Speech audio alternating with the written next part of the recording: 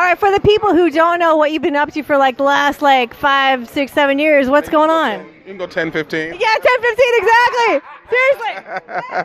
In the studio working. Old school hip hop money is the quietest money in the business. We still go on tours like a family reunion. Myself, Dougie Fresh, Big Daddy Kane. We're always around doing MC Light. I'm doing something with Salt and Pepper in Seattle once I leave here.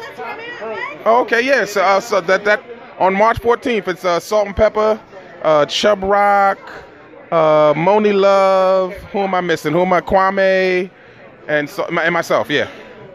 So you're doing a bunch of reunion tours. Yeah. Well, I don't know about reunion, but just like what happens on the boat, we have a built-in market and a built-in audience, and our audience is now 40 plus. So those are the people with the credit cards that miss concerts or whatever, and there's no way you're gonna get somebody 40 to go to a Lil Wayne concert. No disrespect to Wayne, but it just ain't gonna happen. So I'm like, there's an untapped market that's just sitting there with no entertainment. So we fill the gap.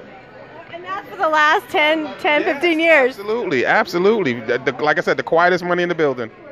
The shows are always sold out, and it's very low profile. Kind of like you're always just kind of standing, kind of quiet. Observing. I'm in science mode. I study, I watch, man. I watch the masters, always. I'm at the age where I'm still that generation of hip-hop that knew a world before hip-hop. Not too many people can say that. So, yes.